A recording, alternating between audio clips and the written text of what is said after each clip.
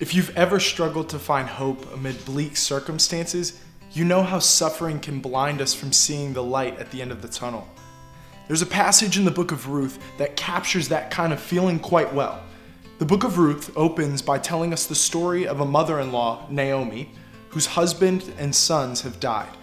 The sons' wives are left behind with Naomi and want to travel with her back to the land of Judah. In Ruth 1:11, Naomi says, "Turn back, my daughters. Why will you go with me?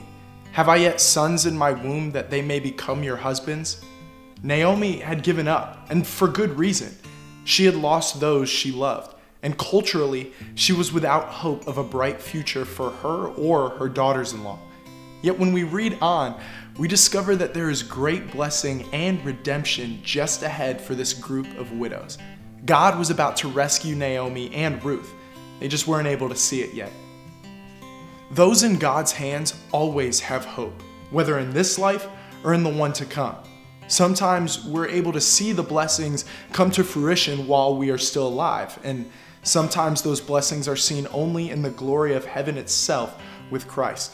This doesn't mean things will work out the way we expect them to, but all suffering is an invitation to trust that we are in God's hands and that God's love for us is better than we can imagine.